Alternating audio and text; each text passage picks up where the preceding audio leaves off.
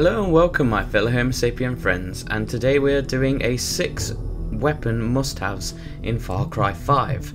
Now these are obviously just the 6 weapons that I chose because I enjoyed using them, or that they had specific perks or extra damage that would help me out when taking down certain areas. So first off, we've got the Magnopulsar.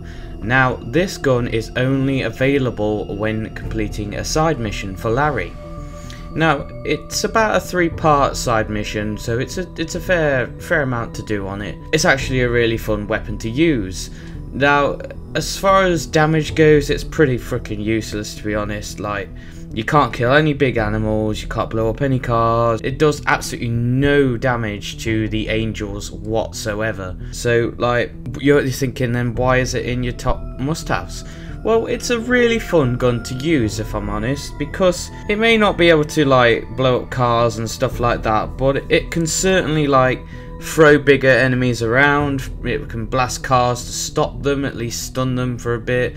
It can hit cars and make them move a little. It can actually, if you get close enough to a Peggy or an animal, it actually, like a small animal anyway, it just obliterates them. Like it just doesn't leave any trace of them behind. So it's pretty fun in that sort of aspect. And there's a clip here of me just bouncing a bear in the air with the gun. So yeah, as far as damage goes, it's absolutely really shit and not really much good for anything. But for fun element in the game, it's brilliant. And it's worth doing the side quest just for the fun of it, really.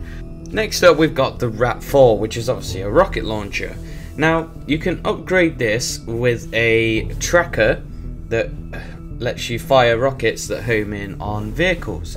Now, this is really good for taking down planes and helicopters, and sometimes vehicles, if needed. The only issue I have is when you're trying to track down the plane or the helicopter, it takes a while for it to lock on. It basically have to keep it into the little box, the crosshair box that you've got, and obviously once it's moved out of the box, you've got to do it again, and it's just so aggravating when you've got other things shooting at you and stuff like that. You just want to lock on instantly and just fire away. So for probably realism, it's actually really good for that sort of stuff, but for practicality, it's really annoying, because all you want to do is just fire it. But obviously, once it's locked on, you just sit back and enjoy the fireworks, because it just blows up, and then you just watch the plane or helicopter fall to the ground and blow. So it's good for that sort of thing, you know. I don't really use it that often, if I'm honest, because once you've picked up Herc as one of your guns for hire, he pretty much does it for you anyway. So it's a good gun if you want to like blow shit up yourself, but you know, you can always use Herc for that if you really needed to. But I've just put it in here because it is a practical gun, and it's the only rocket launcher in the game that has tracking on it, so it's pretty useful. Moving on from there, we've got the M79 Sharpshooter. This is a one-handed grenade launcher that comes in very handy when driving and being hunted down by Peggy vehicles, especially ones with the turret on top. Now it takes about 2 shots to blow anything up, especially with the vehicles. So if you want to use a grenade launcher, this is really handy for when you're driving, and it frees up a lot of your spaces, especially if you've got all 3 slots unlocked. You want heavier weapons, like say like your LMGs or your rocket launchers and stuff like that, and it's really handy for that sort of thing. So you've still got something that does explosive damage, but you can still have like your shotguns, your LMGs and your bows and stuff like that as in the other 3 slots. So it does come in handy really for that sort of thing, and it does look pretty cool as well. So moving on from there, we've got another quest weapon. It's the D2 Sin Eater.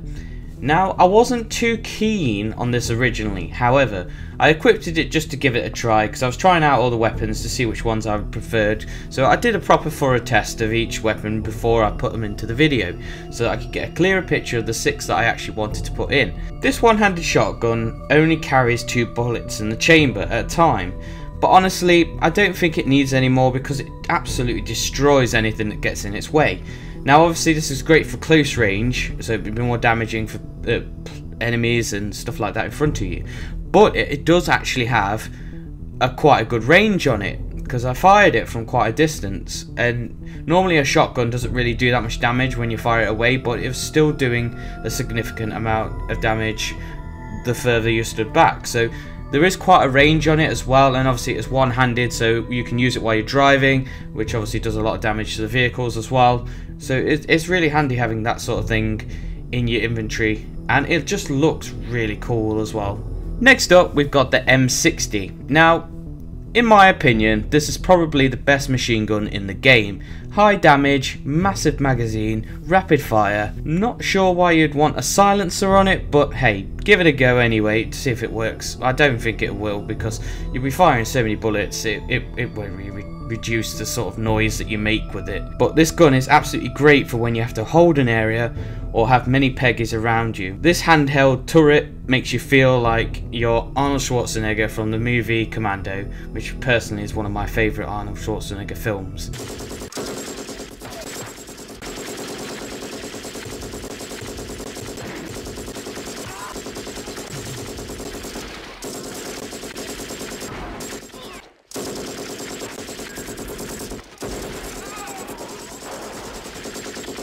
And last but not least, we've got the recurve bow.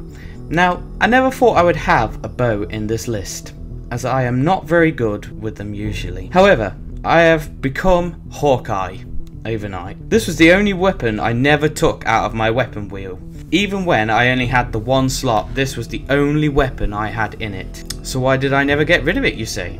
Well, it's silent, deadly, and also comes with incendiary and explosive arrows once you've unlocked the black market perk. The range of this weapon is great as well.